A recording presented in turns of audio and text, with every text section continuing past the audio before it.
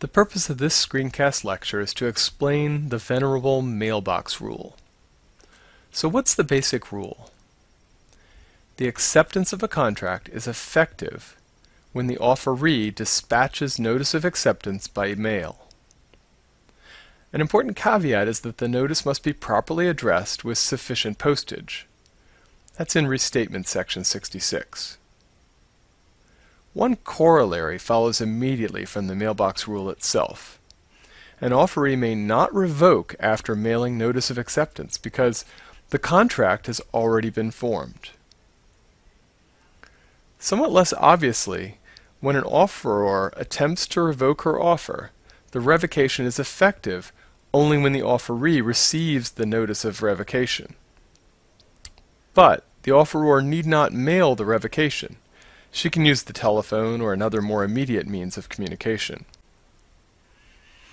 It's worth asking why we have the Mailbox Rule rather than an anti-Mailbox Rule that would make acceptance effective on receipt.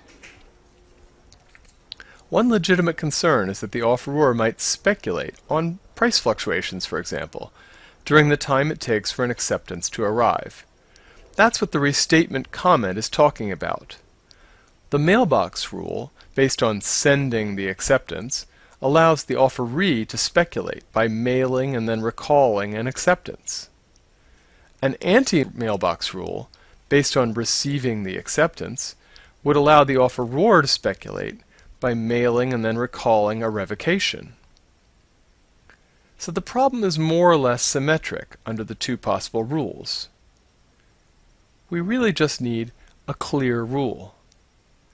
I believe we would do well to reject some commentators' calls for a more complex rule that would make enforcement depend on contextual factors.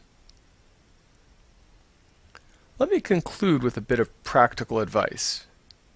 How can a party prevent speculation when that might be a danger? Well, the solution is pretty simple.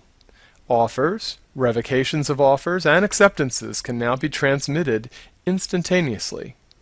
Offerors can insist on acceptance by email or fax or phone. They can also impose short time limits on acceptance. The only potential problem with this approach is the statute of frauds writing requirement for certain contracts. We'll study this in more detail later. For example, fax was quite controversial when I was in law school. It was back in the day. Stone tablets were more the norm. But we see increasing judicial acceptance of these methods over time.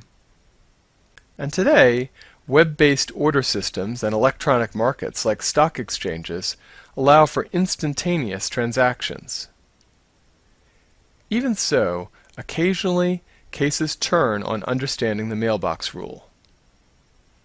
And that's all you need to know about the rule for now. Thanks for listening.